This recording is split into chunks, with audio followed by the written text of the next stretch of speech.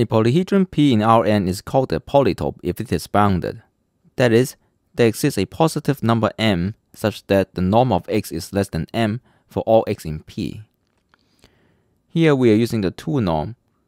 The norm of x is given by the square root of x transpose times x. So here is an example of a polytope in R2. Because bounded sets cannot contain lines, and the result from a previous video states that a polyhedron that does not contain a line must be pointed, we see that non-empty polytopes are pointed. In fact, we know a bit more, and we're going to prove the following result. If P in Rn is a non-empty polytope, then P is the convex hull of its extreme points. So for example, here we see that this polytope is given by the convex hull of these extreme points.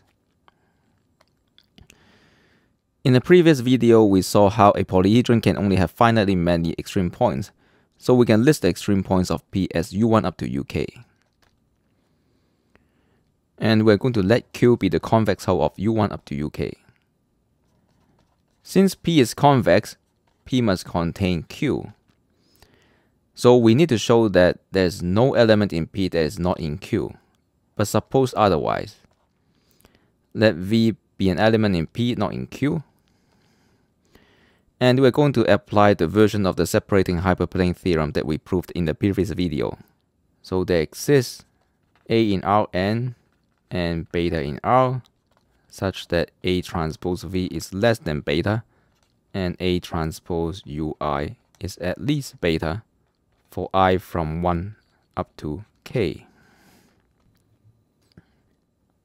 Now let LP denote the linear programming problem, minimize A transpose X subject to X in P. Because P is non-empty, it has a feasible solution.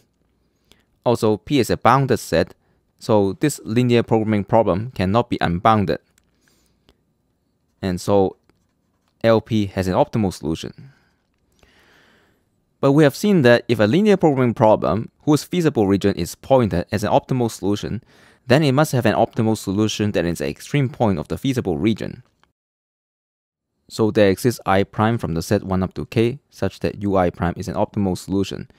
So the optimal value of LP is A transpose Ui prime, and it's going to be at least beta from what we have up here.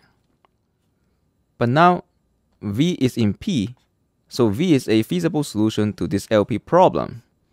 But the objective function value is A transpose V and is less than beta. This contradicts that the optimal value is at least beta.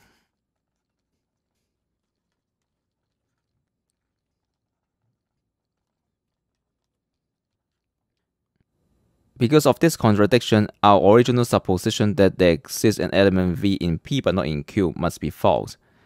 So P is in fact equal to Q, and we have proved our result.